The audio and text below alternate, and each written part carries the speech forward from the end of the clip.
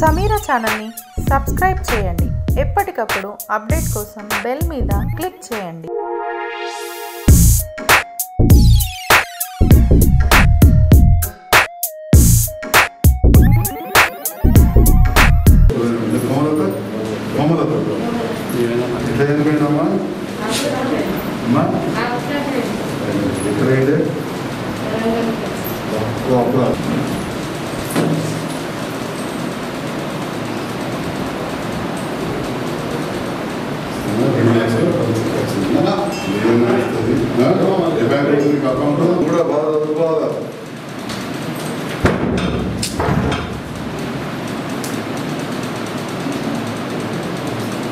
జగిత్యాల పట్టణానికి చెందిన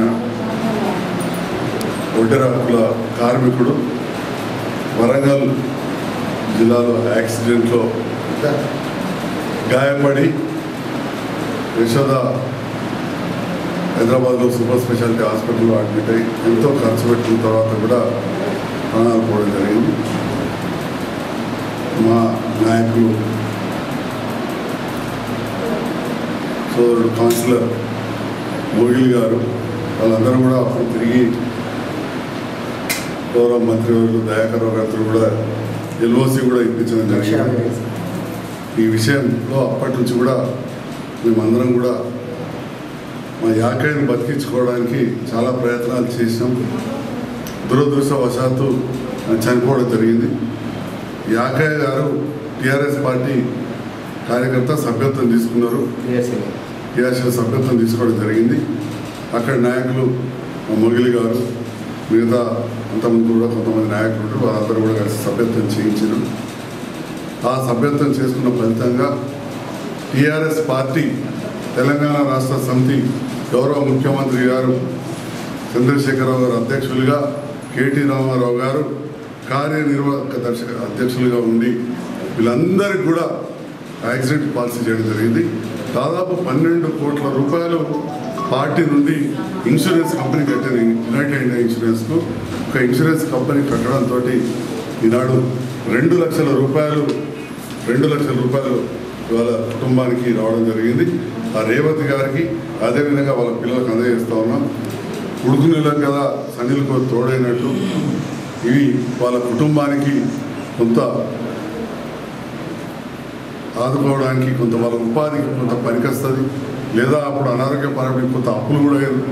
ఈ రకంగా ఈ ప్రభుత్వం అన్ని విధాల సహాయం చేస్తూ ఉంది. అదేవిధంగా ముఖ్యంగా భవన నిర్మాణ కార్మికులందరినీ కోరుతా ఉన్నా వాళ్ళందరూ కూడా కార్డు తీసుకోవాలి. ఎందుకంటే ఇప్పుడు ఈ రాములకు యాకయ్య కార్డు ఉంది. దాని ద్వారా వివిధ రకాలుగా లాభం అవుతుంది. మామూలుగా ఒక బిడ్డ పెళ్లి చేసినా కానీ 30,000 రూపాయలు ఇస్తున్నారు. ప్రసూతి అయినా కానీ ఇస్తున్నారు. నార్మల్ డెత్ మామూలు ఎవరైనా మరణం చెప్తే కూడా 20,000 రూపాయలు వస్తున్నాయి. అదేవిధంగా యాక్సిడెంట్లు చనిపోతే అన్నీ కలిపి 6,30,000 రూపాయలు రావడం జరుగుతుంది టోటల్గా. అంటే ఇప్పుడు ఈ కుటుంబానికి 6,30,000 ప్లస్ ఈ 2 లక్షలు 8,30,000 రూపాయలు రాబోతుంది. దేశంలో ఎక్కడ కూడా ఏ కార్మికునికి, అసంఘటిత కార్మికులు ఎవరైతే ఉంటారో ఎక్కడ కూడా ఎవరు కూడా ఇంత స్థాయిలో లబ్ధి పొందుతున్న పరిస్థితి లేదు.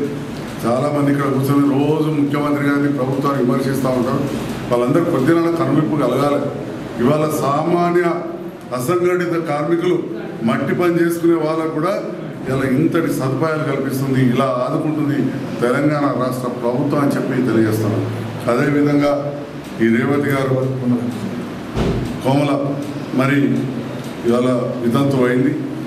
దేశంలో ఎక్కడ కూడా వితంతువులకు పెన్షన్ 750 రూపాయలు దాటి రావట్లేదు. తప్పకుండా వారికి నెల ఇప్పటికే చాలామందికి వస్తుంది విడో పెన్షన్.